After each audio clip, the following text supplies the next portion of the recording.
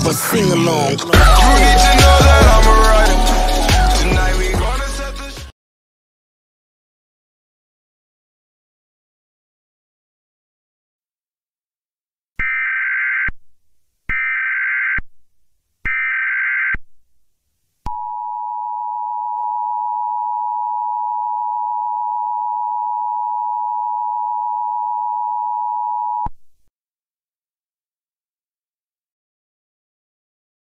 The following message is transmitted at the request of the Louisiana Department of Health.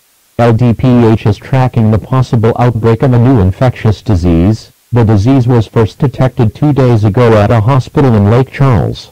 At this time, several hundred people have been hospitalized, and 16 have died as a result of this disease.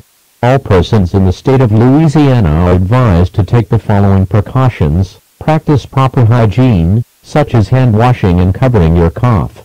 Keep an eye out for possible symptoms of the disease, which may include, but are not limited to, high fever, coma, which is onset 20 hours after the first symptoms appear, necrosis, high oxygen capacity caused by red blood cells, low metabolism, high blood viscosity and damaged condition behavior, motor controls and instinctive behavioral mechanisms.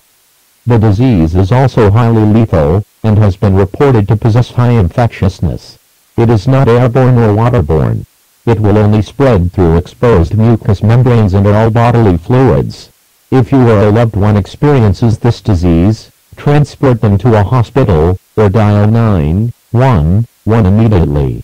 Stay tuned to a local media outlet for more information about this disease.